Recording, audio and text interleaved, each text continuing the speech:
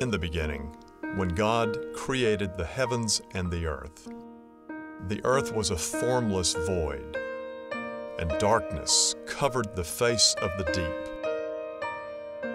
while a wind from God swept over the face of the waters. Then God said, "Let there be light." And there was light. And God saw that the light was good. And God separated the light from the darkness. God called the light day, and the darkness He called night. And there was evening, and there was morning, the first day. My name is Steve Wilson. I was selected by St. Charles Avenue Presbyterian Church to do the new stained glass windows in their new chapel. Most of the windows are determined through committee work, a real collaborative process of color, theme, style. The ones for St. Charles were to be all about creation, especially using the flora and fauna of Louisiana. We have a strong lineage of focusing mainly on color. A lot of stained glass windows focus on the narrative.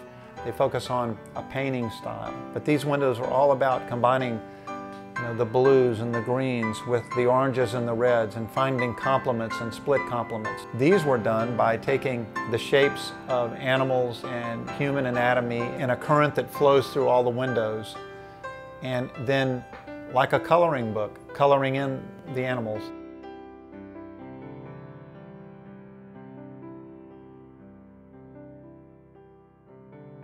When I finish the design, Ellen takes it, and with a transparency, she projects it onto a wall to the full scale.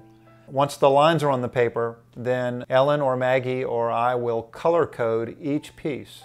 Once it's color coded, then the patterns are duplicated from the cartoon. The patterns are cut, and each color goes to its corresponding sheet of glass. And all the pieces are cut. And in this case, there were close to 7,000 pieces in this job. Then Warren and Maggie and Ellen will take these windows and start fabricating. This is the studio where we do all our work and produce the windows for our commissions. Most recently, we're privileged to have the job at St. Charles Avenue Presbyterian Church. Chemists have told us that glass is a supercooled liquid. It's not really a solid. The evidence of that is that old window panes are thicker at the bottom than they are at the top. So as we run the score in a piece of glass, it is like throwing a rock into a pond of water, and the shock waves now are running all through this piece of glass. And what I'm going to do is just reinforce that score and divide the glass there. I'm in the process of what's called leading. So we cut the lead cane pieces. These are little channels that come in different sizes. We'll cut those to length.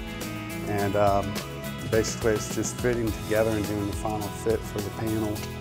Lead is, the traditional method that's been used for the longest amount of time, and in my opinion it still works the best. You just have to fit individual pieces more or less, so you get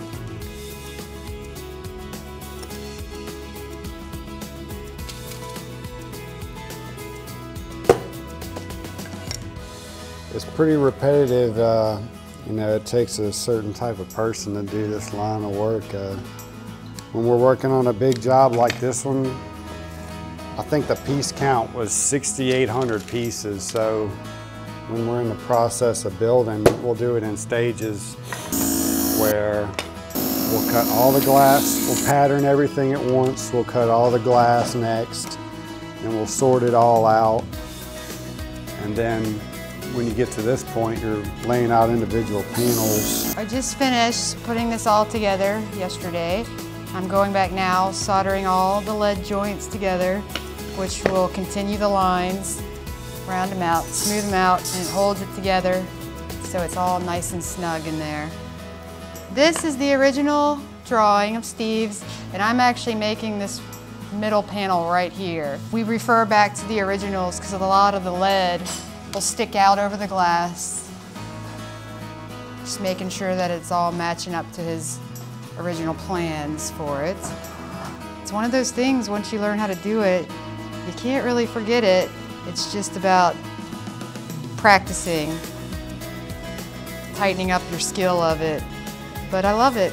It's quite a long process. This job will take several months, and we are eagerly looking forward to installing and seeing the finished product. Most other artistic mediums are used in lots of other applications, but stained glass is the church's own. And if the church is the bride of Christ, I like to think of a stained glass window as the jewelry that the bride of Christ wears.